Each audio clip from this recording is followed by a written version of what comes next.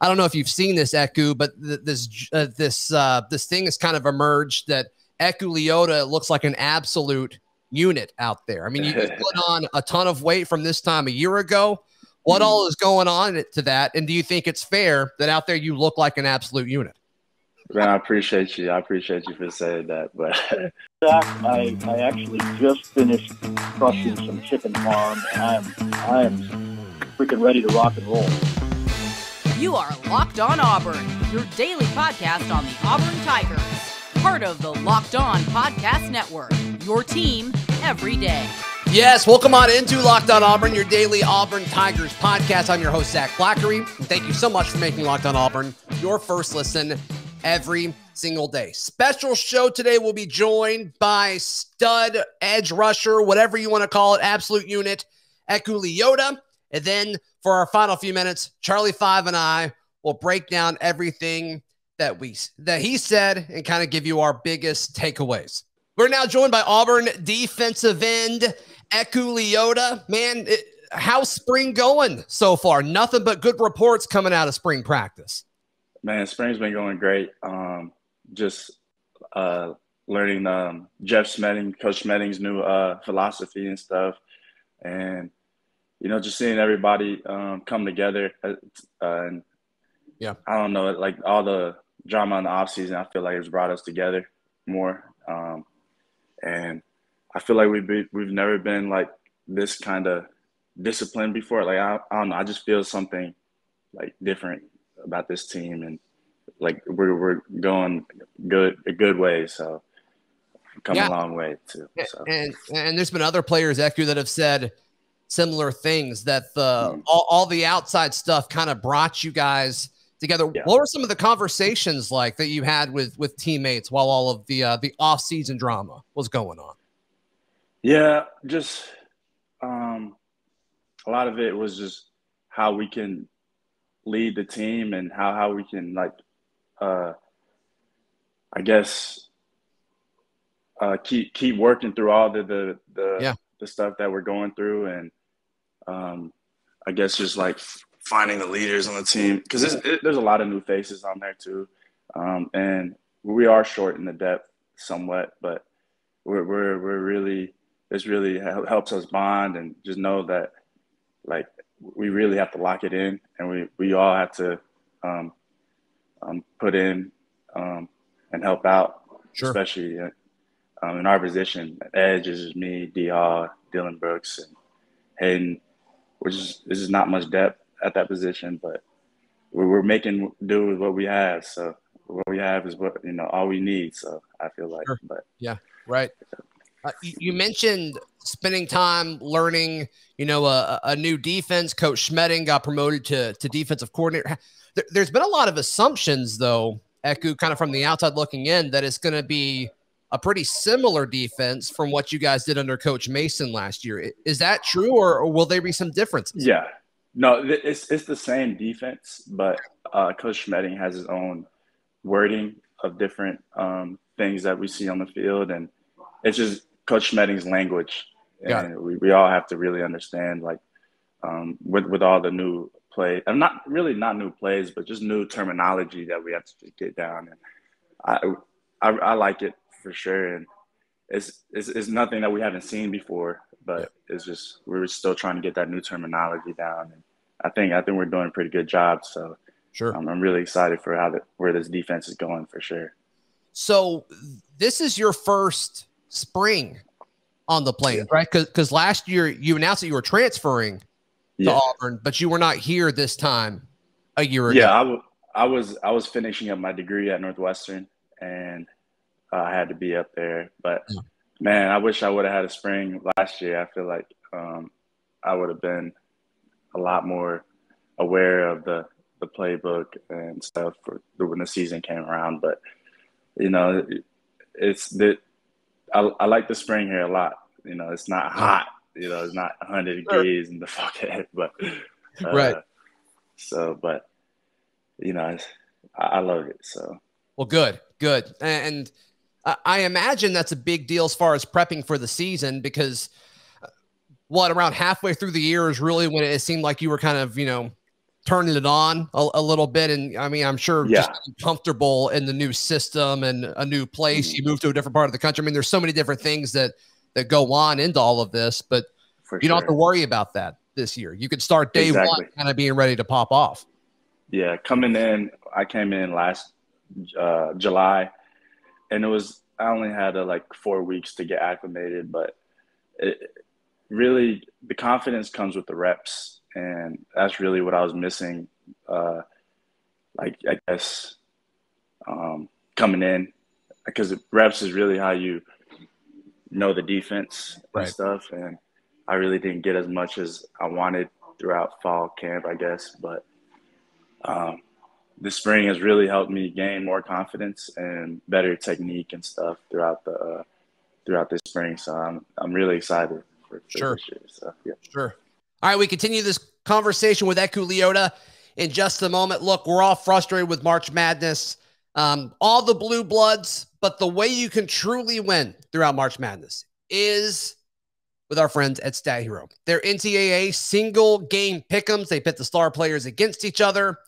And look, if you know your stuff, you'll win money. That's the way Stat Hero works. It's the easiest and fastest way to get your sports action fix. The simple, sleek gameplay will have you playing in minutes, and that is not an exaggeration. It's what daily fantasy is meant to be. So you can sign up for free right now at stathero.com/lockedon and use promo code LOCKEDON for a 100% deposit match. That is stathero.com/lockedon. Use promo code LOCKEDON. Terms and conditions apply. So all of the videos that have popped up, and I mean, you and Derick Hall, and I'll even put Dylan Brooks in this. I mean, you guys look the part. I mean, it's just as far as SEC edge rushers, you guys absolutely look the part. And I don't know if you've seen this, Eku, but this thing has kind of emerged that Eku Leota looks like an absolute unit out there. I mean, you put on a ton of weight from this time a year ago. What all is going on to that? And do you think it's fair that out there you look like an absolute unit? Man, I appreciate you. I appreciate you for saying that. But I got to give credit to Coach Pittman, our strength coach, on that one. I mean, I was put on weight gain when I first got here, and now it's starting to pay off a little bit, I guess. Sure. Coach Pittman's offseason training has really helped me become the unit that everyone's talking about. I love it. I love it. Yeah. Absolute unit is what we're going with here. But the idea of having you on one side and Derick Hall on the other side, and especially in a third and long situation, that has to be something that you guys are talking about and, being strategic on as far as getting after opposing quarterbacks right now. For sure. I'm really excited to have Derick Hall on the other side, just because we really know how to communicate with each other. We understand each other, and we understand the game a lot. It's just nice to have another veteran guy on the other side. Just, you can't always see what's on the other side, and the communication is so important on the defense. And I just know D Hall has my back on the other side. So we're going to get after the quarterback this year. So I'm excited about it. What about Dylan Brooks? I mean, didn't see much of him last year as he redshirted, but I mean, physically, I mean, it looks like he's developed too. What have we seen from him so far in spring practice? D Brooks has come a long way for sure. He's gonna really help us out this year. We all have high expectations for him, and man, he's starting to come together. He's using his hands a lot better. He's rushing the quarterback a lot better, and I can see his confidence just coming in a lot more, just with the reps he's getting, and he's constantly asking questions, asking to go through the playbook. Yeah. So he's got the right head on his shoulders. So sure. I'm excited for D Brooks. So. Sure. Yeah. Eku, coming down here, and with the new NIL rules and all that, you guys can finally get some money, which is well deserved, and I'm happy for all of you guys. NIL Auburn seems to be ahead of the game in all this with fan interaction, getting the fans involved as well as businesses. How has NIL Auburn kind of helped Auburn take that next step forward as a program from your eyes as a player? Man, like, I didn't really hear about NIL Auburn until January. Okay. But just knowing about all the different benefits that it has for the student athletes here, they're just trying to bring all the student athletes together and really help them get the deals that they deserve, and really just help them financially. It's been really nice having a little extra money in my pocket for sure. And just and this has also been helping my family out for sure, and this goes to say for like many other athletes too. Yeah. But I feel like NIL Auburn has been so good to us, and I'm really excited for where it's going. I just wish that I started with all this NIL as a freshman. Yeah, right. I'm a fifth year this time, but I'm excited for where Auburn State NIL Auburn's going to be for years to come for sure. Yeah. NIL Auburn, they are leading the way and getting Auburn fans involved. And if you're an Auburn fan and you want to help both current players and future players financially, and make Auburn the most attractive place, even more attractive than it already is for incoming players and current players, of course, go to nilauburn.com to see how you can get involved. Eku, we mentioned D Brooks just for a second, but who are some other guys throughout spring practice that have kind of stood out to you?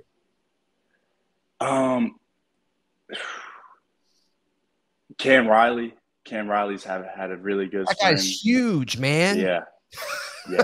I'm excited for Cam Riley, especially with the Zacoby gone. There's going to be some head to fill there. But I'm excited for Cam. DJ James has looked really good out there, the transfer corner. Yeah, from Oregon, right? Yeah, yes. And then we got Jason Jones, a transfer as well from Oregon, and he's been looking good. Our trenches are going to be solid this year. We got some Marcus Colby, of course, but that's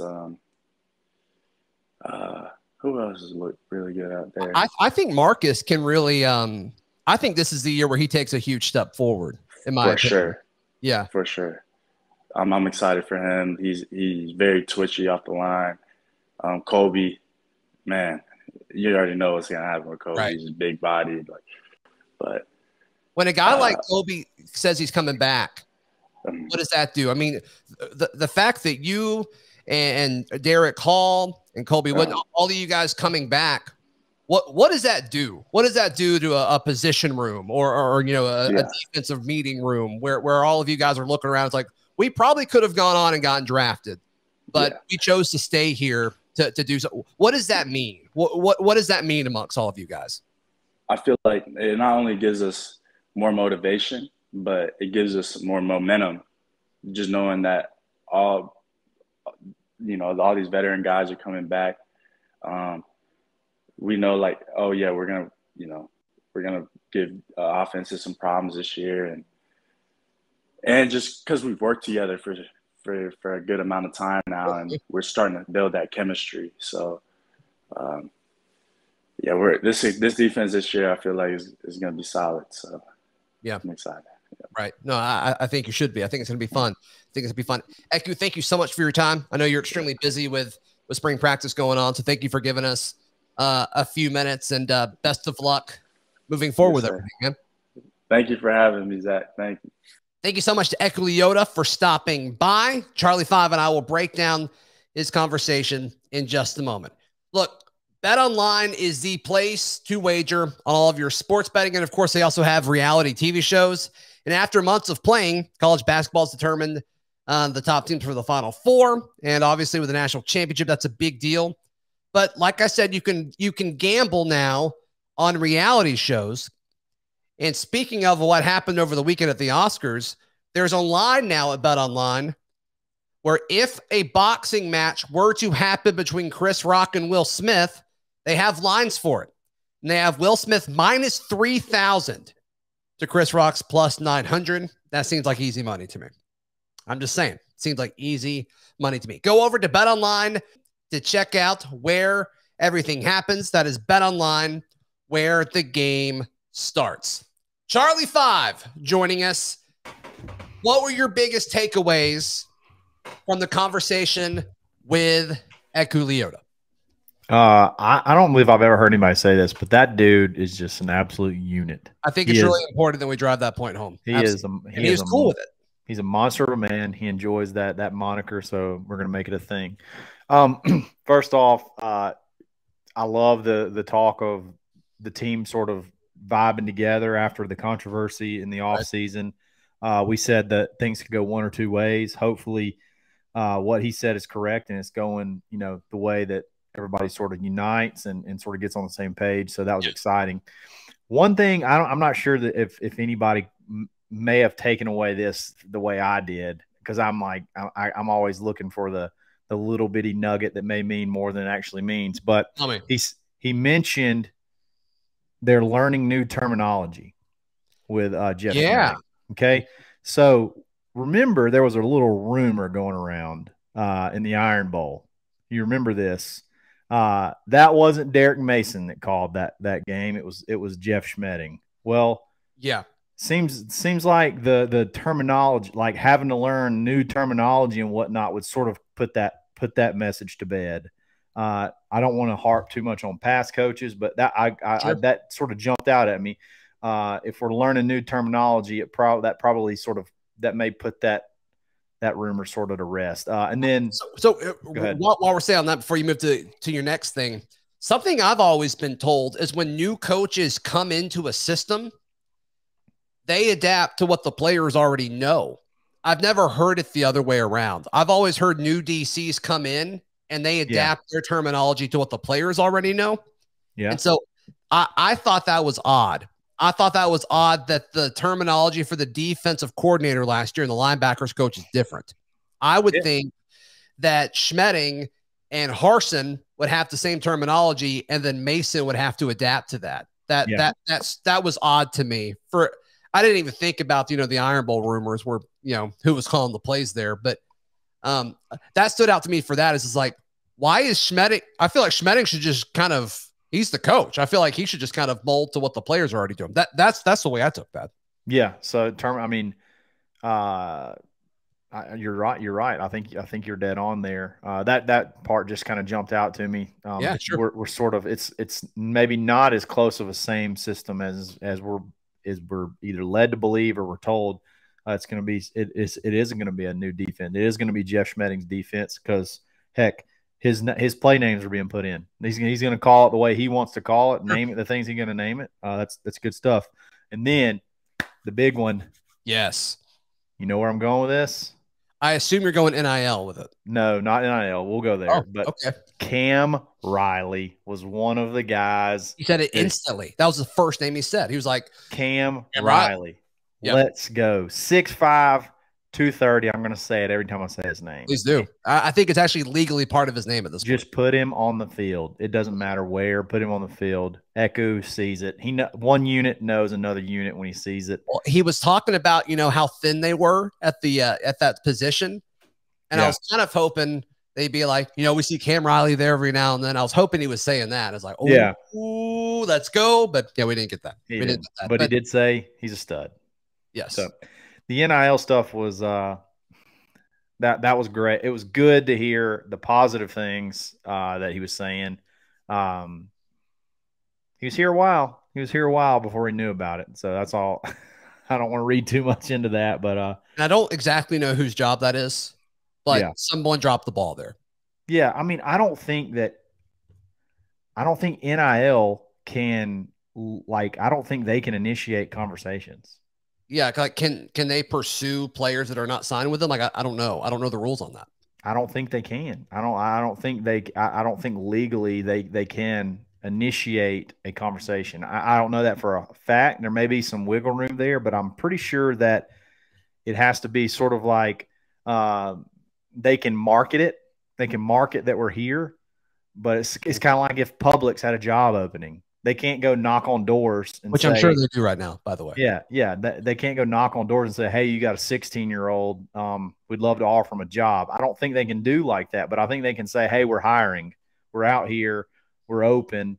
We're doing things. We got these players signed up, and then the conversation is initiated on the other end. But, yeah, somebody dropped somebody dropped the ball for him to be here from July, and you know, I mean, that's what, 6 months before he knows about and how he can, you know, like he said, put a little money in his pocket, help his family. There was like people were taking care of their families and stuff through it. I'm like, that's awesome. That's fantastic. That's absolutely awesome. Life-changing stuff. A lot of those guys, and you're not every kid that comes to college is going to play in the NFL. And a lot of times their marketability can be no higher than when they're wearing that Auburn uniform. People want to be friends with football players. People want to use them to help sell their products because that's the way it's always been. That's the way it's always been. So I love that we're maximizing that and giving kids the opportunity to maximize their current marketability as far as they can possibly go. Yeah, and if you want to be a part of that, once again, I said it in the interview, but NILAuburn.com, fans can get engaged and really help Auburn become even more attractive of a place to play, even more than it already is. Yes. One other thing that I want to touch on, I hit on it lightly when we were talking about the Cam Riley thing, but the edge rusher position being thin. I mean, it really seems like it's Eku, Derick Hall, and then D Brooks. That's it. Yeah. And there's another one, but I just don't really see if he's going to play. I forget his name. I could be wrong. Maybe he will play, but he said it, and then Harsin said it. I believe he said it after the scrimmage is when he said it, but he said it recently as well. And I just wonder if that's whenever like players say something and then a coach also says it in like a, close to the same time, I just kind of assume they're talking about it. And so I just wonder what that conversation is like in the position group where it's like, yep, we're thin right now. Not a lot of depth, but top heavy. It's great. You think that's a marketing pitch? Yeah, absolutely. To the old portal there. That's the old marketing pitch to the portal or to the. I think so, because I mean, just looking from the outside looking in, if I'm an edge player and I see that, it's like, no way, there's no way I'm going to play. But 4 edge guys will play in a season. And if you've got, a lot of these portal guys, they've got 3 or 4 years of eligibility left with the COVID year. If they were like a true freshman during COVID. So Derick Hall's gone. Eku probably is going to work his way into a draft pick this year. So because he's an absolute unit. Because he's an absolute unit. I mean, he may have led the team in sacks last year. I'm not. He had a pile of sacks last year. I think Derick did. But Derick did. Okay, yeah. I think so. You got those 2 guys leaving. I mean, who's going to play after that? It's got to be attractive. And you're probably going to get on the field this year a good bit. So yeah, and I thought that's some of what Eugene Asante was going to do, but it doesn't sound like that's happening. But when that news broke, it's like, okay, he's committing to Auburn. I thought he was going to kind of be some of that outside role, but I don't think he's getting reps there. So no, I think he's going to be strictly inside. It seems. Yep. But yeah, we got really good options, just not a ton of them. No, I mean, I'm glad something happened to one of them, and it's just like, what happens to the rotation there? It just goes away. So, I'm glad Eku's one of them, though. I love him. Stud. I love him. He's a unit. He's an absolute unit. Yep. Cool. Charlie 5, how can people find you, hear you, support you, all that good stuff? I mean, find me on Twitter at @the_Charlie_5, auburnlive.com, the corner message board, Monday, Wednesday, Friday on the Dad Bod Golf Pod. Let's go. Follow me on Twitter at Zac Blackerby, the show on Twitter at Locked On Auburn, on Instagram at Auburn Podcast. We're also on TikTok, if that's your thing. But if you're watching on YouTube, please like the video and please subscribe. We're trying to get to 5K within the next few weeks. That'd be really, really cool. We appreciate the help with that moving forward. We'll see you tomorrow. This has been Locked On Auburn.